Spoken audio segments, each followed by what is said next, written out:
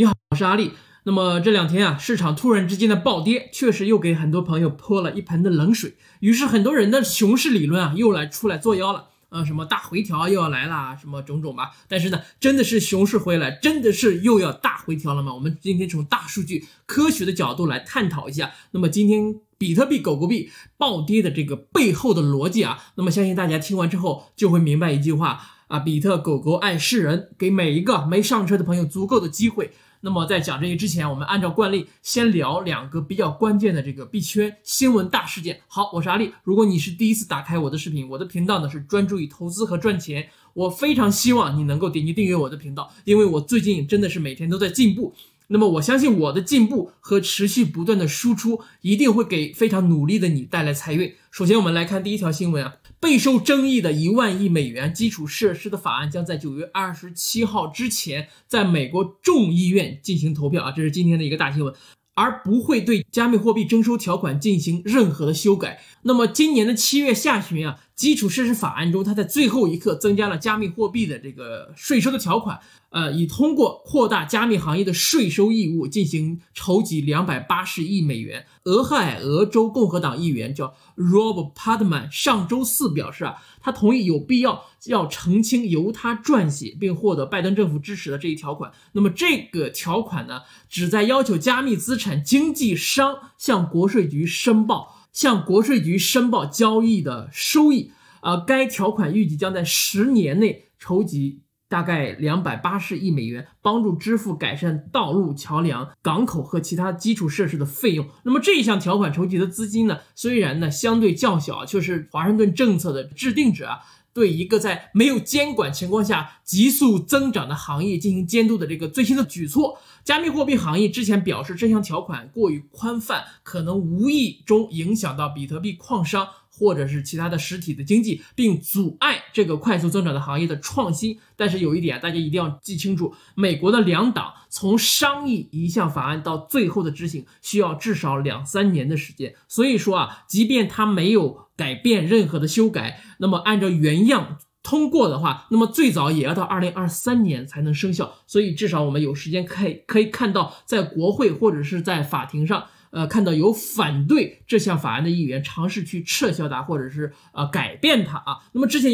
就有很多朋友问我，那么这个法案呢是不是会影响比特币的上涨啊？我认为恰恰相反啊。那么这项法案的意图是非常的明显，就是要收税，就是要收钱。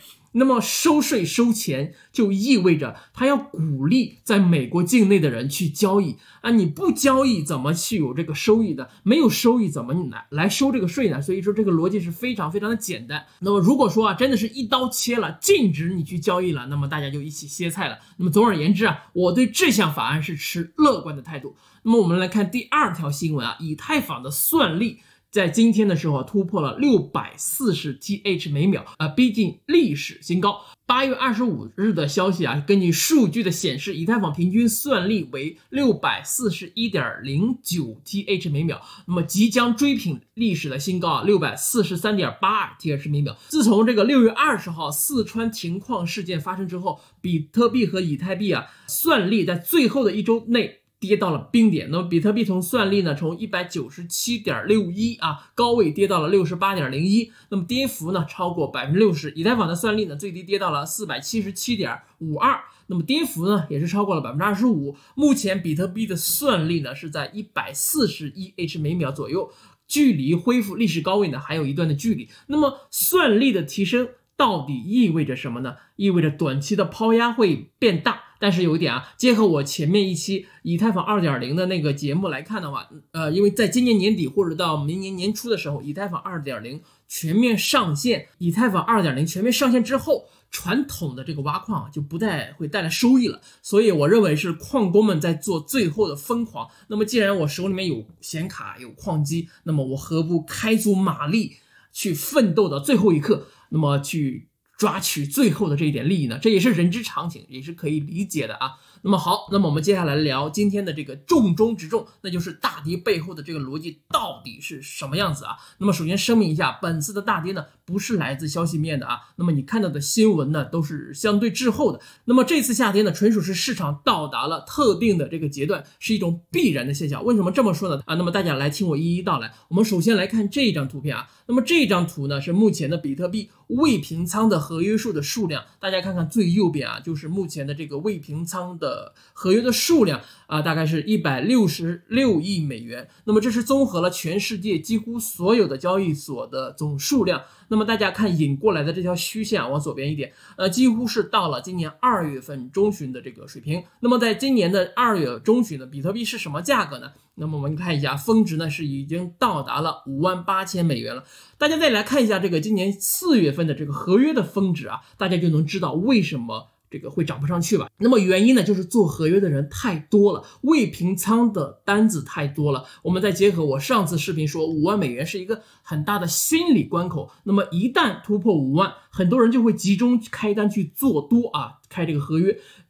这个交易所一看你这个合约单这么多，得先打掉，对不对？不然你们合约的价格都高于我现货的价格了。那么我好不容易把价格拉上去了，那么难道我拉单是为了让自己的合约去亏钱吗？去赔钱吗？那肯定是不行的。那么我交易所是用来干什么呢？就是用来割你们广大散户的韭菜，这个合约韭菜的。那么必须狠狠的扎针，一个一个的把合约给搞爆仓。你们散户呢，就是来给我们交易所来送钱的。那么你们的合约在交易所看来就像你们在裸奔一样，你到底几斤几两，你到底几点几分，什么价位开的单，看的是一清二楚。那么如果不让你们这些韭菜爆仓的嘛，那么交易所岂不是亏死了？所以我讲到这里啊，大家能不能明白为什么我从来就不鼓励任何人去开这个合约吧？那么从现在开始，大家要记住啊，任何人，任何一个博主，不管是哪里的博主，只要是鼓励你去开合约，不管是做多还是做空的，一定要先去取关它，因为他